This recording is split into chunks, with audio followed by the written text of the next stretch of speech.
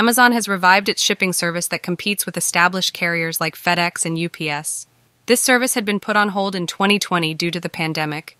Known as Amazon Shipping, it has been relaunched and is exclusively available to businesses that are active sellers on Amazon's platform. This iteration enables sellers to tap into Amazon's delivery capabilities without the obligation of storing their products in Amazon's warehouses. This service is limited to domestic shipments within the USA. Recent developments also highlight labor-related tensions involving Amazon. A group of Amazon drivers and dispatchers affiliated with a California-based delivery firm that the Teamsters Union unionized in April have been staging protests at Amazon's warehouses spanning locations as far away as New England. The crux of their demands includes better pay and improved working conditions.